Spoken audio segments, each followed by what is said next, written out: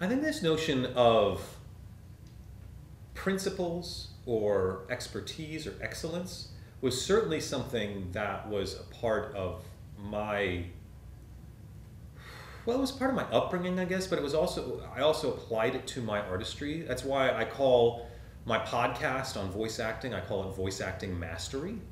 It's not voice acting stories. It's not, voice acting, in 3 easy steps. It's voice acting mastery. Like that, if you're going to do this, and I think this is the case in any aspect of the entertainment industry, because it's so competitive, because it's such a fantasy for so many people, you better be obsessed, right? You better have a level of obsession with the craft of your art that you are relentless in the pursuit of excellence. If you are not, you will be passed by someone who just leaves you in the dust. There's sort of no ifs, ands, or buts about it. And anyone that you meet in LA who is truly passionate, who isn't just in it for the likes, right? Who isn't in it to get attention.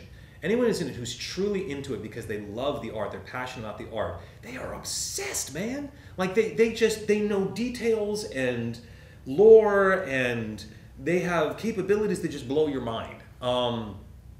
So I think that notion of high standards and the principles that, say, Winston stands for, I think that's absolutely how I approached my own artistry. Because otherwise, I have to go back and watch stuff I did in the past and wince, right? People are like, well, it was good enough. I go, really?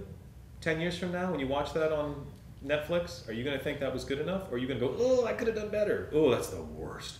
So, I have to make sure that I am, swinging for the fences every time, whether I connect or not, whether I'm successful or not. I gotta pull all the stops every time I go. Otherwise, I'm not going to be able to live with myself because people are recording it, right? They're recording it, and it's going to stick around.